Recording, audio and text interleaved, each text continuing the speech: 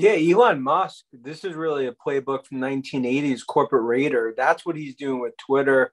I mean, this is really what I believe is going to be the first step into him ultimately owning Twitter after a soap opera plays out. You know, he started off with a 9% stake.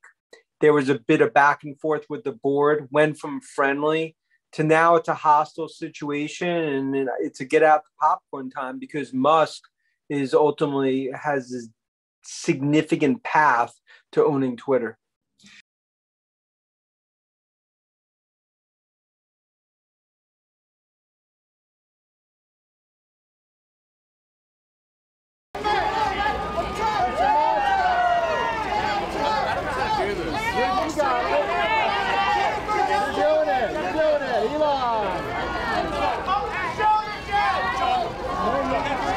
How did you not violate the agreement? I can't even focus on this microphone. How did you not violate the agreement? Consider this a win.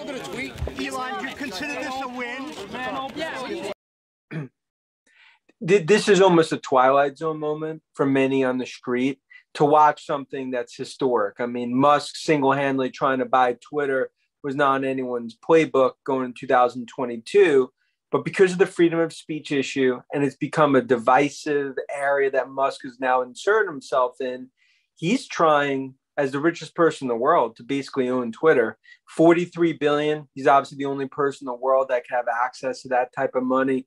Probably about half that will be done in debt. And Twitter, from a corporate defense perspective, the board's back against the wall. Fiduciary responsibility. Clearly, they don't want to be doing candlelight dinners with Musk, but they have a fiduciary responsibility as board members. And I ultimately believe this is going to spark a sale in one form or another of Twitter.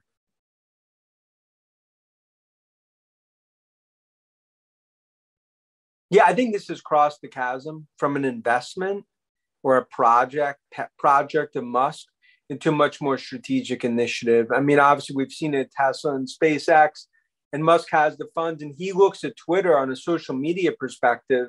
That's going to be his platform. It's always been his platform of choice. It's how he has 80 million subscribers that follow him on Twitter. But now it's really him trying to own the platform, take it private, and change it. And this is going to create a political firestorm, both in the Beltway as well as the EU. And it's something where, as this soap opera plays out over the next 30, 45 days, it's a fork in the road for Twitter as well. Because their board ultimately is going to be forced into trying to find another potential acquirer. Otherwise, they ultimately will have to be talking to Musk.